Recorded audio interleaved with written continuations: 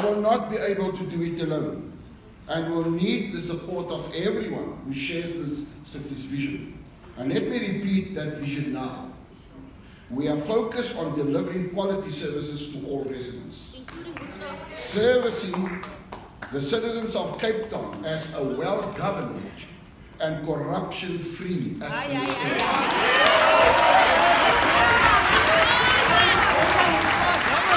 And bringing an opportunity city that creates an enabling environment for economic growth and job creation, and providing assistance to those who need it most.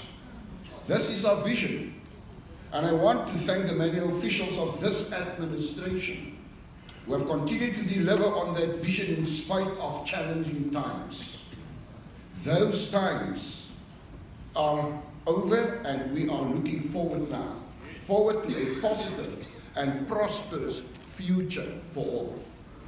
Our communities, our councillors, the officials in this city, and the different spheres of government, we will all need to work together towards a common goal.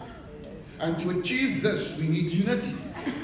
Unity of purpose, unity of vision, and unity of working hand in hand with our communities.